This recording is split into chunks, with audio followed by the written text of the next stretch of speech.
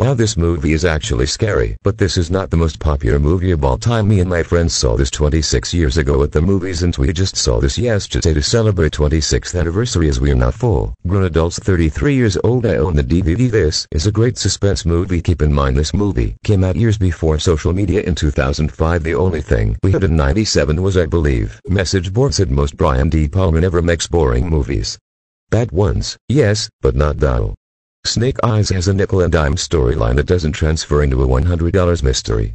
Energy and style in Nicolas Cage at full throttle almost excuse the banality of a been-there plot.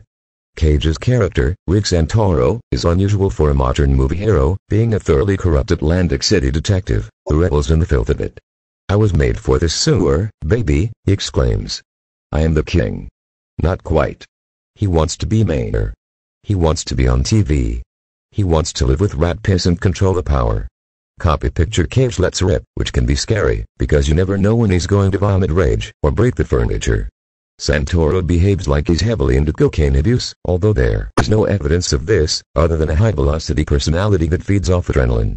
If Atlantic City is a hooker and a spangled micro, Santoro takes his cut and shouts hey-ho to the great American dream. On the evening of a big fight, when heavyweight champ Lincoln Tyler Stanshaw is defending his title in front of a packed home crowd, Secretary of Defense Charles Kirkland, Joel Fabiani, is shot in the throat by a Middle Eastern gunman. Kevin Dunn, Gary Sinise, an old-school pal of Santoro's, a Navy commander assigned to the Defense Department and in charge of security, feels responsible, even though he dispatched the killer before they could escape or talk. Santoro, who was sitting one row in front of Kirkland, takes charge and orders the stadium gates to be closed, so that witnesses can be interviewed. He confides in Dunn about the girl, Carla Gugino, with a peroxide wig, who gave the secretary an envelope seconds before he was shot, and then vanished.